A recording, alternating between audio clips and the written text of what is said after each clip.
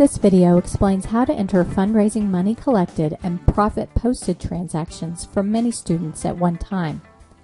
To get to the Global Money and Profit screen, click the Finances icon. Then click the Fundraising black tab. Select Global Money and Profit from the drop-down list. Then select the fundraiser from the drop-down list. The transaction date defaults to the current date. If you need to change it, click the calendar and select the date. The Set Default field is available if you need to enter several transactions for the same date. The red text reminds you of how you set up your student profit entry to be done for the fundraiser. If it is calculated, you'll only need to enter the money collected on this screen.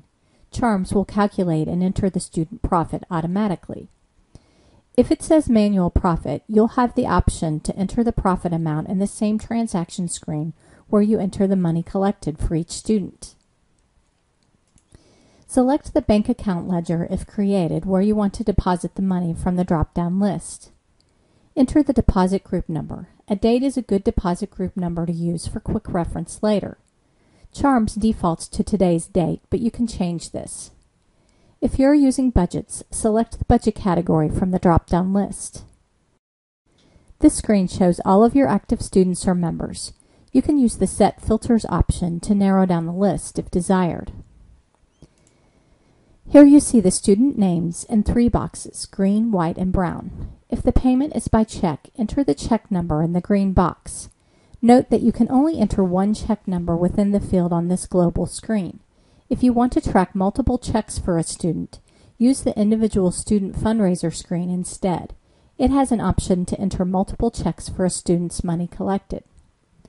Next, enter the amount received from the student in the white box, either in cash or by check.